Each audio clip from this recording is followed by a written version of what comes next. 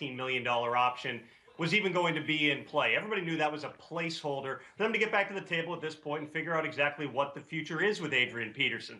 But he's not exactly in a power position right now. He's about to turn 32 years old, missed most of last season because of that knee injury, and he's going to be hitting the market potentially at a time where you've got a bunch of intriguing options. I understand Latavius Murray is likely going to hit the market. You got a guy like Eddie Lacy. You heard Mike talking about Jamal Charles. Could Doug Martin end up out there? Plus, you've got a potentially historically great running back class coming in through the draft. Peterson would like to be in Minnesota.